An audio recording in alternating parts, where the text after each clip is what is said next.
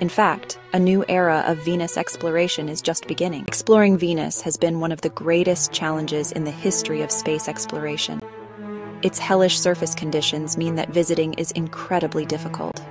Probes and landers have to be built to withstand crushing pressure, searing heat, and corrosive acid. Despite these challenges, humanity has been sending robotic explorers to Venus since the 1960s, making it one of the first planets we ever visited.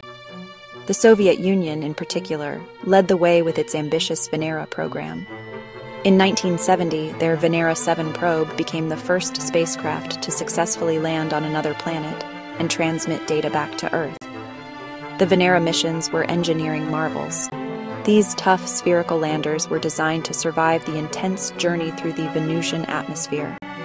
Later missions in the series, like Venera 9 and Venera 13, did something even more amazing. They sent back the first and only images we have from the surface of Venus. Black and white pictures.